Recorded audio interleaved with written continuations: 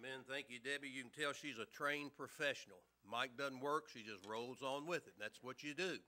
We appreciate that. Boy, that's a beautiful song. I hope you worshiped through that today. We appreciate them. Appreciate Tabitha for playing for us today. Thank you so much. And, of course, as always, Gary leading us up here. And so we appreciate everyone who stepped up today and filled in some roles. And just a beautiful song. And hopefully that's got us off to a good start today. If you have your Bibles this morning, if you'll turn with me to the Gospel according to Luke. Luke's Gospel, chapter number 2. And we're going to look at one of the birth narratives today. Is a very familiar passage. And we're going to look at Luke chapter 2. And in just a moment, we're going to read verses 1 through 20. Lord willing, we'll get back into our study in the book of Ephesians next week. But I hope you've read some of these. These are very familiar passages of Scripture. But I think on Christmas morning, you have to read one of the birth narratives. Amen?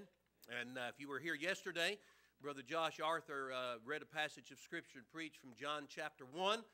The Word, in the beginning was the Word was with God, and the Word was God, and the Word was made flesh and dwelt among us, and we beheld His glory, the glory as of the only begotten of the Father, full of grace and truth. That's the incarnation, God becoming flesh in the person of Jesus Christ and living here on this earth.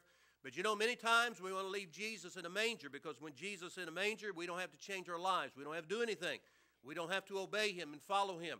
But listen, folks, He didn't stay as a babe in a manger. As I mentioned earlier, Jesus grew up, lived a perfect sinless life, crucified on a cross, was buried and rose again. And we know He ascended back to heaven.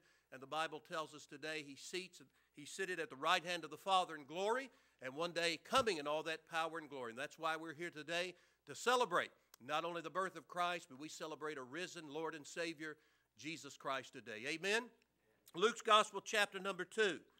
Beginning with verse number 1, we'll read down through verse number 20. And it came to pass in those days that there went out a decree from Caesar Augustus that all the world should be taxed.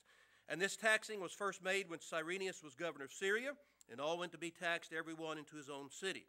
And Joseph also went up from Galilee out of the city of Nazareth into Judea, into the city of David, which is called Bethlehem, because he was of the house and lineage of David, to be taxed with Mary as a spouse wife, being great with child.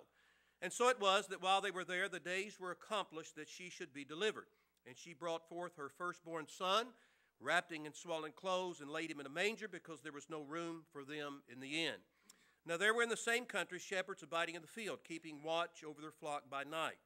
And lo, the angel of the Lord came upon them, and the glory of the Lord shone round about them, and they were sore afraid. And the angel said unto them, Fear not, for behold, I bring you good tidings of great joy, which shall be to all people. For unto you is born this day in the city of David a Savior, which is Christ the Lord. And this shall be a sign unto you: you shall find the babe wrapped in swaddling clothes, lying in a manger. And suddenly there was with the angel a multitude of the heavenly hosts, praising God, and saying, Glory to God in the highest, and on earth peace, goodwill toward men. And it came to pass, as the angels were gone away from them into heaven, the shepherds said one to another, Let us now go even into Bethlehem, and see this thing which is come to pass, which the Lord hath made known unto us. And they came with haste, and found Mary and Joseph and the babe lying in a manger. And when they had seen it, they made known abroad the saying which was told them concerning this child. And all they that heard it wondered at those things which were told them by the shepherds. But Mary kept all these things, and pondered them in her heart. And the shepherds returned, glorifying and praising God for all the things that they had heard and seen, as it was told unto them. Now we know when a family's expecting a child, we know that's a very exciting time. And there's great anticipation, there's great news, that people hear the news, and it's wonderful news. We all get excited, some of us laugh, some of us cry, and it's always a great time. Well, Joseph and Mary had been facing this for some 9 months, and they knew that a child was on the way.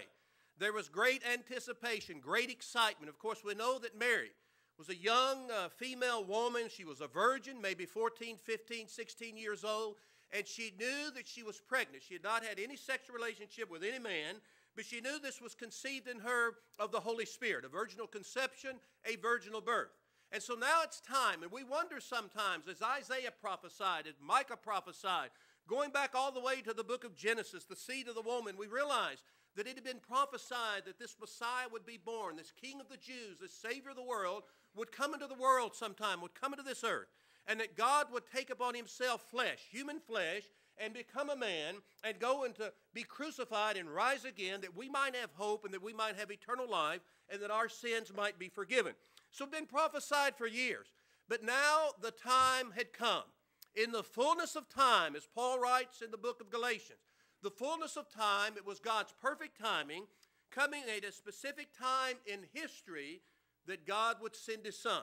And he would send his Son at the perfect time, the perfect place, to the perfect people, that we might be saved, that we might have eternal life. Now, Luke records this. Of course, Luke is writing under the inspiration of the Holy Spirit, and Luke records this according to an historical account. And the reason Luke does this, he says, look, Jesus is a real historical person. This isn't some fact or myth or fiction or anything. He says this is true, this is real, this is something that actually took place at a real time and a real place in history that this took place. Now remember Joseph and Mary. They were up in Nazareth. Nazareth to Bethlehem is about 65 or 70 miles. It's about a 3 or 4 day journey. Today we would get in a vehicle and drive that. Most of you would drive that in about an hour. Some of you might drive it in 45 minutes. Some of you might drive it an hour and 15. But you see the point. We'd get there pretty quickly. But in this day and time, they rode horseback or camel or donkey. It took a long time. And Mary's very pregnant. But Joseph and Mary, perhaps they knew. Perhaps God had placed this into their mind. They had to get down to Bethlehem. Because Micah prophesied, the prophet, some 600-700 years earlier, that Jesus Christ, the Messiah, would be born in Bethlehem. And so we see they had to get down to Bethlehem. Bethlehem simply means the house of bread. Jesus, the living bread, the bread of life that we partake of, and that we're nourished not only physically, but we're nourished spiritually. Now, let's look at this passage today. And as we get down to the shepherds, I'm going to take a little different angle on this today. And I hope you stay with me on this. But in the first 7 verses here, we see this historical record of Jesus Christ. It says, it came to pass in those days that there went out a decree from Caesar Augustus. This is the Roman emperor at this time, that all the world should be taxed. That's the Roman Empire. Now, this taxing is basically to register for a census, okay? So the Jews would pay taxes. Now, the Jews didn't have to serve in the Roman military, but they would have to pay taxes. And so Caesar Augustus sends out and says, you know what, we need to have people register for this census in order that they might be able to pay these taxes. Because remember, Israel at this time, the Jewish nation at this time, was under the Roman Empire. The Roman Empire was very large. And so this is happening here. And what's interesting here is God is using a Gentile pagan emperor to get his son where he needs to be. God's sovereignty. Amen? That's God's providence right there, that God is in control of all the situation. And so the taxing was first made when Cyrenius was governor of Syria. This was the province that Israel was in. All went to be taxed, everyone into his own city, his city of birth. And this is showing, I believe, that Joseph is birth, not only that, but also Mary. And Joseph also went up. Now he goes up. He's actually going south, but he goes up in elevation. He goes up because Bethlehem was a little higher elevation. So he goes up from Galilee out of the city of Nazareth unto Judea. Now, if you were in Sunday school this morning, we mentioned a little about Nazareth. Nazareth was kind of a despised city. It was kind of looked down upon. Of course, Jesus would grow up here. Jesus would be called the carpenter from Nazareth. But he would be born in Bethlehem, the house of bread. Why? Prophesied in Scripture some 600-700 years earlier, this is the place he would be born. And you know, that's what's amazing about the Bible. When you look at the prophecies in the Old Testament, you had just the Old Testament, but along later came the New Testament, which it's one canon of Scripture now, but you see so many prophecies concerning Jesus Christ that have been fulfilled and that will be fulfilled. And so it's showing here that no mere human being could simply make these stories up and write this. You know, it's like someone that lived back in the 14 or 1500s saying, well, the year 2016, you're going to be gathered here at Emmanuel Baptist Church on Christmas Day 2016. Gary's going to lead the singing, Tabitha's going to play, Debbie's going to sing, and I'm going to preach. They would have no way of knowing that. And so we see here that Micah writes this, Bethlehem, well, what's the big deal about Bethlehem? Well, this is where God said it was going to take place. And so this is where it's going to take place. And so Joseph here went up from Galilee, the city of Nazareth, into Judea, under the city of David. Now that's very important because Jesus would be in the line of David, the lineage of David. He would be the son of David, showing here that Jesus would not only be the Jewish Messiah, but Jesus would be a king. As God had promised David back in 1 Samuel, he said, look, David said, I want to build a house for you. I want to build a temple for you. God said, no, I'm going to build a house for you. It's going to be an everlasting kingdom that's going to last forever. And there's going to be one that will sit upon your throne that will never be dethroned. He will be a king not only of the Jews, not only of the Gentiles, but he will be a king of all the world. He will be the Jewish Messiah, the one, God's anointed one, the Christ, the one God would send. And so, which is called Bethlehem, because he was the house, the lineage, the family of King David. Of course, King David comes from the tribe of Judah. Jesus Christ would be called the Lion of the tribe of Judah. It says here, to be taxed with Mary. He was going to be taxed along with Mary as a spouse wife, being great with child. That's also interesting here at this time. It's a betrothal period. Joseph and Mary are engaged. You know, there's no sexual relationship. They don't live with one another. And it had to take place here because if they were already married, of course, obviously, she wouldn't be a virgin. If it was before the betrothal period, her pregnant and not married, there would be a great scandal. And so this is the time that she had to be pregnant, during this year-long engagement or betrothal period. They didn't live together. There were no sexual relationship, but we know she's pregnant. She's ready to have a child, and Joseph has taken her. And remember, Mary could have gone through a lot of public ridicule and mockery and been left out and destitute and poverty and prostitution and all this, but Joseph took her. And he said, you know what? God has appeared to me, and God has appeared to Mary, and this is what's taking place. Did Mary understand everything? We sing that song many times. Mary, did you know? Did you know what all was taking place with this Messiah? With this little baby that was in your womb, that it was going to be a special child. And this child's going to be great. And he's going to be called the Son of the Highest. And he's going to have the throne of his father David. And of his kingdom there shall be no end. Remember earlier in Luke chapter 1, Mary said, hey, I don't understand it all. But God, I'm ready to be used. I'm available for your use. I'm submissive to you. I don't understand it all. I don't know how it's all going to work out. But I'm available here. And you will use me for your glory. Whatever it means. If it's ridicule, if it's mockery, whatever it is, I'm here and I'm ready to be used for your glory. And that's what she did. And so in verse number 6, while they were there, the days were accomplished, fulfilled, completed, that she should be delivered. It was time to give birth, and she brought forth her firstborn son. I think denoting she had more children after that. Of course, we know after Joseph and Mary, they had regular relationships as a married couple, and Jesus had what we would call half-brothers and half-sisters. And so, but we see here throughout the Scriptures a virginal conception and a virginal birth of Jesus Christ. He did not have that Adamic nature, that sinful nature of a human being. He was perfect and he was sinless. Look what she did. She wrapped him in swaddling clothes, laid him in a manger because there was no room for them in the inn. Now, isn't that interesting, as always mentioned this time of year at Christmas? You know what? Jesus wasn't born in a palace. He wasn't born in the White House. He wasn't born in a great mansion. He wasn't born to royalty. He didn't have a silver spoon in his mouth. He didn't have this. He didn't have that. And you know what? Earthly speaking, he didn't have all these things. But let me tell you something. The Bible says he created all things. So that means he owns everything. Amen? And so this little baby here, born into obscurity and poverty here, into a dirty, smelly stable, and laid in a manger. A manger was a feeding trough for an animal. How dirty and how disgusting. You know, when a baby's born, the baby's placed in the hospital. It's very sterile. We don't want to get germs or anything like that. And we don't take that little baby out for a few weeks because we don't want Uncle Harry here coughing all over that baby and getting it sick, do we? How many of you have an Uncle Harry? Amen? If you do, I apologize, okay? We don't want that baby to get sick. And the first time it has a little cough, we take it to the doctor. And we want to make sure it's healthy and everything's fine with it. And it's good and perfectly fine. Everything. We want to do that. But they didn't have that. They didn't have a doctor there. They didn't have a midwife there. They simply had a child there. And she placed it swaddling clothes. She wrapped it up for security and for warmth and safety, so to speak. They still do that today in many Mideastern countries. But she placed it in a feeding trough for an animal right here. And we're thinking, this is the Messiah?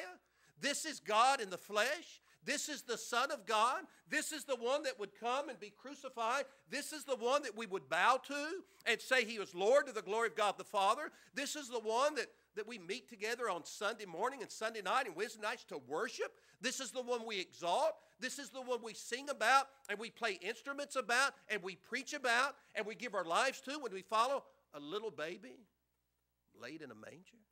See, it's not what the Jews expected. But you know what's the interesting thing? As we look at this last section of our passage today, I think it's very interesting here. The first news of the Savior's birth came not to royalty, not to the kings, not to the queens, not to the Jewish religious leaders, not to the rich and the powerful and the famous, but it came to a bunch of old, ordinary, common, dirty shepherds. Isn't that amazing? Have you ever thought about that? And you know, if we were to ask the shepherds today, if we were to interview the shepherds back at that day, you place yourself back there on that Christmas morning. Jesus had just been born. And you hear the shepherds coming. Maybe there were 3, maybe there were 4, maybe there were 5. I don't know. But you think of these shepherds sitting around here, and you're interviewing them. You're at the local television station, okay? Can you picture that for me for just a moment? Some of you may go out today and say, you know what, preacher? I don't think they had TV back then. I know that, okay? Pretend with me, okay? And so the interviewer comes up to the shepherds and says, Mr. Shepherd, tell me what took place. You have a smile on your face. You have a certain glow on your face today. You know, people look at you, Mr. Shepherd, and they say, well, you're kind of an outcast. A lot of people think you're a thief. You don't go to the temple. You don't go into the city. You stay out in the field 24 hours a day. And you're kind of dirty. And you know what? You don't wear a lot of cologne, okay? You don't smell the best. And you're out there with a bunch of dirty, smelly sheep, and they take a lot of these sheep, and they sell them, and they take them to the temple to be sacrificed. That's interesting, isn't it? And so, you know, tell me what went on that day. And you're one of the shepherds, and you say, well, let me tell you what happened. We were out in the field minding our own business, and we were out there taking care of the sheep, keeping the predators off, and we were feeding the sheep, and we making sure they were all in line, and you know, we just out there talking amongst ourselves, telling stories, and just doing what we do every single day. And then all of a sudden, we were out there in the field, and it was kind of dark, and the stars were shining. It's a beautiful night. And all of a sudden, we looked up, and there was a light that we've never seen before in our life. It was like the whole sky lit up. Now, remember back then, they didn't have street lights. They didn't have lights on houses, okay? They didn't have all that. It was very dark out there. And all of a sudden, this brilliant, glorious light shines around them. And they're wondering, what in the world is going on? Is it a comet? Is it a meteor shower? Is the world ending? What's going on here? And maybe they looked at one another and they said, what in the world's taking place? What in the world's happening of this great light? And they're blinded by the light. And then all of a sudden, they hear this angel of the Lord speaking to them. And they hear this audible voice. And if we look in our passage here, they're out keeping watch over their flock by night. And lo, the angel of the Lord. Now, this would be an angel of the Lord, a messenger from God. Was it Gabriel? I don't know. It doesn't say. It said, came upon them. And the glory of the Lord shone round about them. And they were sore afraid. And you're interviewing this shepherd. You say, Mr. Shepherd, what was your reaction when you saw this great light? He said, well, I was terrified. We all looked at one another. We didn't know what's taking place. We were frightened. We were scared. But at the same time, you know what? Not only being overwhelmed, but we got a little excited. We thought maybe it's something to rejoice about. Maybe it's something to celebrate. We don't know what's taking place. We don't know what's happening right here. And you know, perhaps they saw this angel here. And all of a sudden, in verse 10, the angel began to talk to them. Now, what if you were out last night walking in a field and all of a sudden there's a bright light and you hear a voice from heaven? You're going to think you had some bad pizza? Amen? You're going to think, what in the world's going on? Wouldn't you be frightened? I'd be terrified. I wouldn't know what to do. I wouldn't know how to act. But I want you to notice there in verse 10, the angel said unto them, fear not. Don't be afraid. There's no reason to be afraid. There's no reason to be frightened. There's no reason to be terrified. And you know, you're interviewing this shepherd, and the shepherd said, you know what? The angel said, don't be afraid. We were like, yeah, right. Don't be afraid of what we're seeing right here. Because the angel said to us, and this shepherd looks at the interview and says, here's what the angel said to him. Said, for behold, I bring you good tidings. The word good tidings is the word euangelion. It's the word for the gospel, the good news. It says, I bring you good news, good tidings Not only good tidings, but good tidings of great joy, which should be to all people. And you're thinking there, you're one of the shepherds, and you tell the interviewer, you say, you know what? I don't know why we were the first to know. I thought the religious leaders would know first. I thought this message would go to the kings and the queens and parliament and all these different places right here. We're just common shepherds. We're outcasts. We're sinful human beings. We're out here, we're dirty, we're smelly. And we're out here with a bunch of dumb sheep, walking around with some sheep. I don't know why this message was given to us. But it says, don't be afraid. So I bring you great news. Good news of great joy. And it's going to be to all people. It's not only for you, but it's for everyone. Look what the great news is in verse 11. That's why we celebrate today. For unto you is born this day in the city of David a Savior, which is Christ the Lord. Amen. That's why we're here today. Did you know that? And I want you to see right there. For unto you. You see, Christ was given to us. A child is born. A son is given. Prophet Isaiah mentioned this. Jesus is eternal, but he takes upon human flesh and he enters human history. He enters the earth here, on the world of human beings right here. Jesus enters right here from all of glory. You know, Jesus is eternal. Do you believe that? And let me tell you something too, folks. When Jesus was lying as a baby in a manger, when he was a boy of 12 years old, when he was growing up, he was always God. He never ceased to be God. Did you know that? Never ceased to be God. He didn't lay aside his deity. Do you know that? He didn't do it. He was always God and always will be God. And so we see right here when he says, unto you this day a city of David, a Savior. A Savior of the world. You see, many of the Jews thought, well, this Messiah is going to come and he's going to defeat the Romans and we're going to have, we're not going to be under Roman oppression anymore. We're going to be free. And he's going to heal diseases and he's going to do that, which he would do that. But the greatest thing is he would come to save them from their sins. See, the Bible says we've all sinned, come short of the glory of God. We all need Christ, okay? Whether you believe that or not, that's the truth. And so he's going to come and he's going to save people.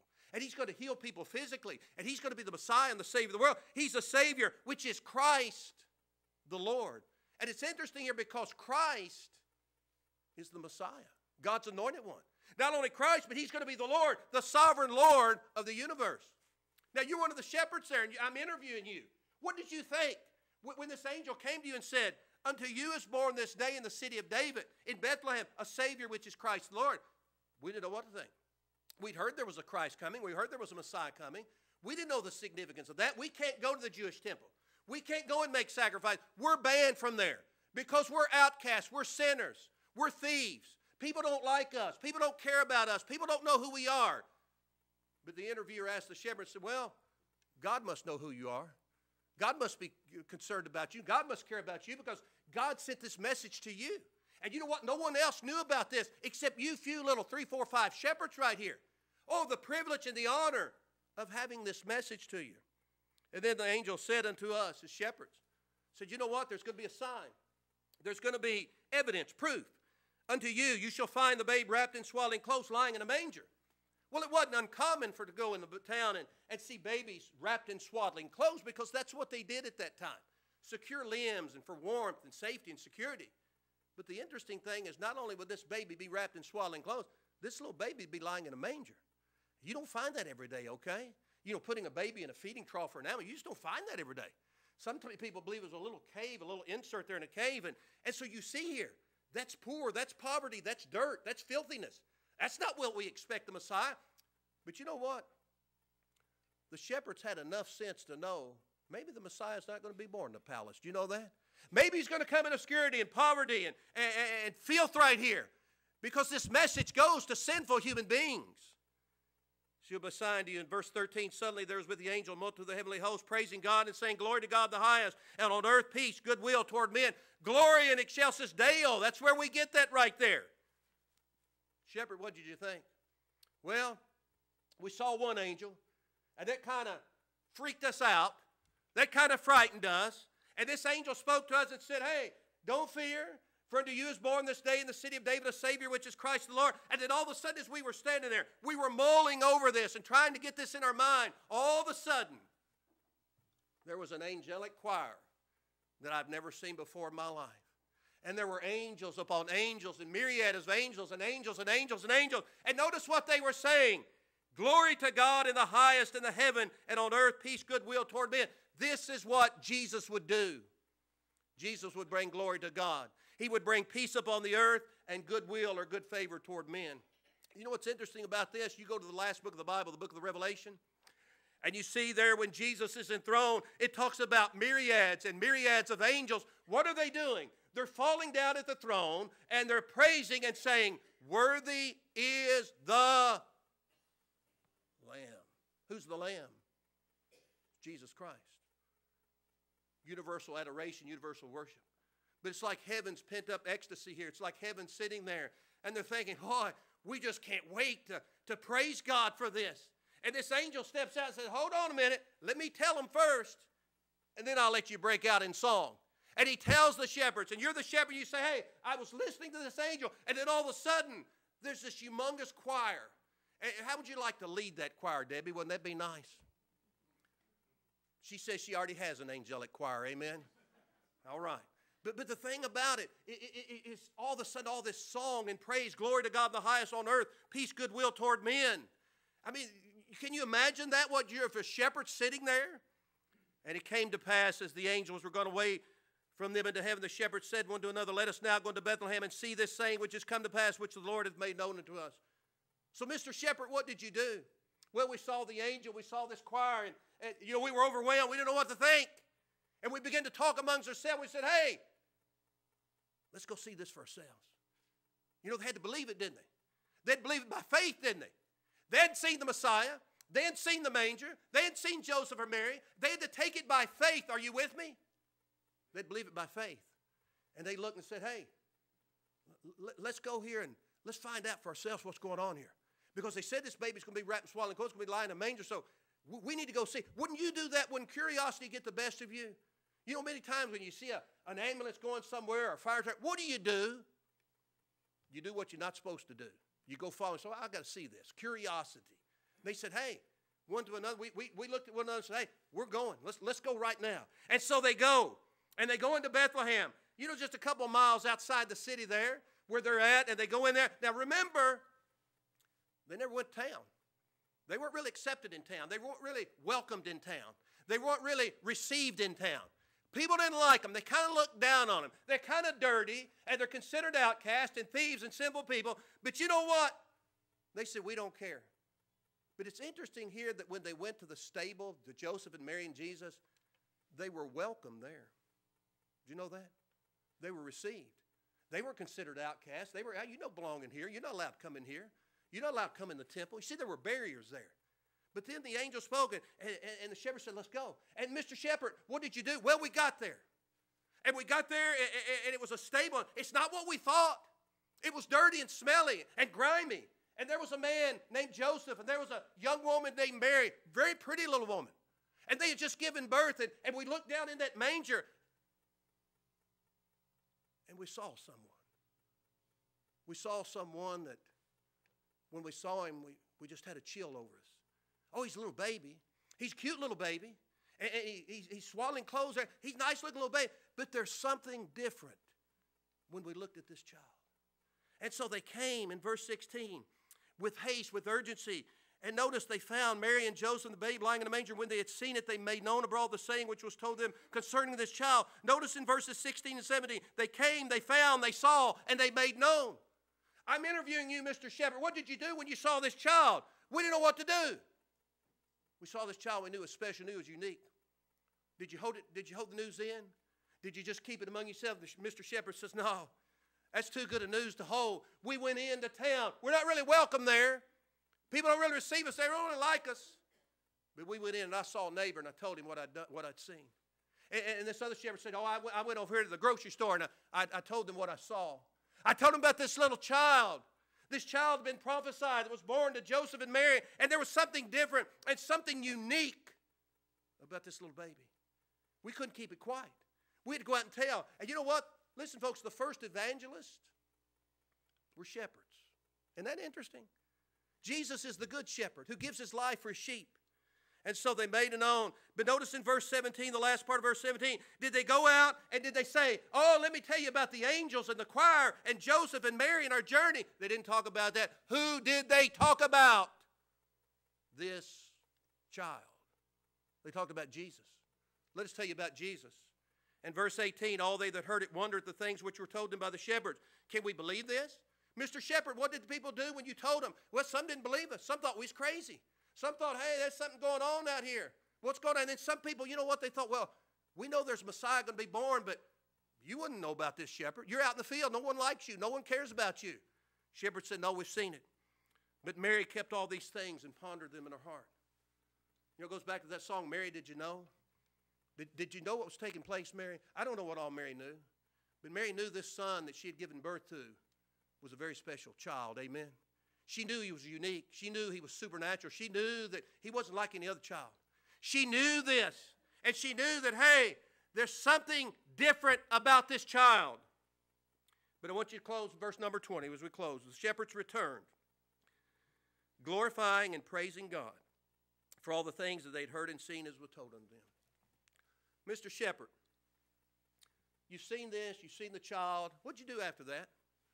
Well, you know, we were kind of amazed. We didn't know what to think.